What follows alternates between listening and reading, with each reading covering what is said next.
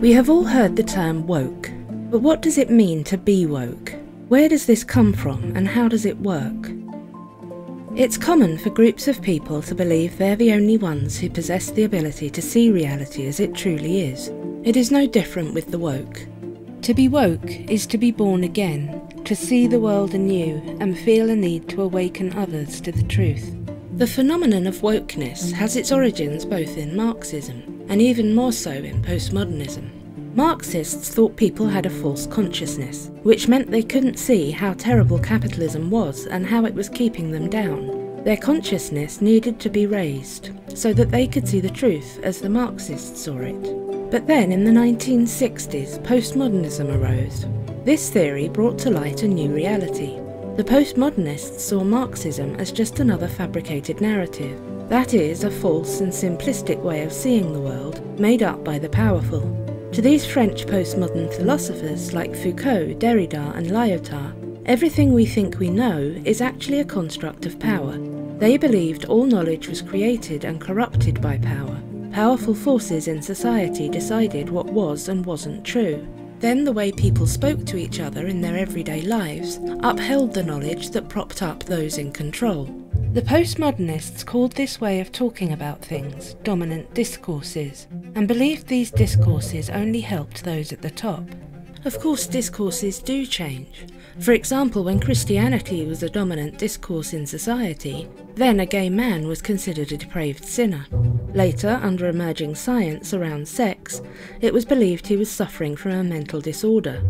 And when liberalism became dominant, he was a perfectly normal human being who happened to be romantically and sexually attracted to the same sex. Most of us would consider this progress. However, postmodernists were sceptical of all truth claims and disbelieved in progress.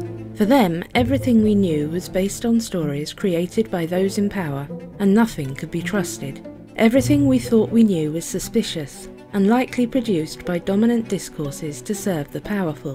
Nothing was as it seemed. We were all lost in a fog created by these discourses, and unable to obtain any objective knowledge about the way the world really worked. Postmodernists assured us that at least they could see through the fog and deconstruct this knowledge to reveal its flaws to the rest of us. Postmodernism is messy by nature, but we can draw two key principles from it that have remained consistent. Firstly, a postmodern knowledge principle.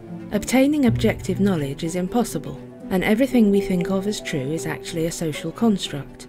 This means truth is manufactured to fit the needs of those in charge. Intertwined with this is the postmodern political principle. Society is set up such that invisible and oppressive power systems work through all of us. We are all partially to blame for any negative outcomes in society. These power systems produce knowledge, and that knowledge is then used to keep the powerful in place. The original postmodernism died out in the 1980s, but its key ideas were taken further by the next wave of scholars in the 1990s. These scholars created fields like post-colonial studies, queer theory, critical race theory, and intersectional feminism. They weren't happy to stand in the fog and deconstruct things. They wanted to take action and change society. They used terms like imperialism, cis-heteronormativity, patriarchy, and white supremacy to describe what they saw as the dominant discourses in society. They used the term critical consciousness to describe the ability to see these systems of oppressive power, with the goal of revolutionizing them. Someone with critical consciousness could see the imperialism, white supremacy, and patriarchy in society, and reveal this to the rest of us through their scholarship. Over the next 20 years, these theories developed and became more solid and concrete. They became absolute truths that were the basis for a new reformation of thought. The theories seeped out of universities and entered popular culture. Students became activists, social media allowed the spread of these ideas, and popular books like White Fragility and How to Be an Anti-Racist made them accessible to everyone. Those who adopted this new vision of the world left behind the skepticism of postmodernism. They were now enlightened, awakened to the truth, filled with certainty about the way all of society, all systems, and all interactions really worked. They could see it all. They were woke. The way that white person complimented her black colleague on good work, that wasn't just praise. It was white supremacists' surprise at a black person having intelligence and capability.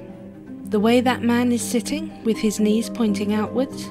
This has nothing to do with the shape of men's hips and their external testes. That's patriarchal entitlement to take up more space than women and crowd them out of public areas. What about the speaker who began with, "Ladies and gentlemen"? That's not a simple formal customary address. It's the erasure of non-binary people and an oppressive discourse that forces binary concepts of sex and gender onto everyone, making the world hostile to trans people and increasing their risk of violence or suicide. When one is woke and can see and feel the oppression everywhere, it becomes one's moral duty to call it all out, ban it and deplatform, punish and cancel the perpetrators. The rest of us are at best still asleep, or at worst willfully ignorant and refusing to wake up. The woke movement claims to be progressive, but its origins are more than half a century old, and based on faulty and unproven scholarship. Surely we can find a better and more modern basis for understanding the social issues of our day.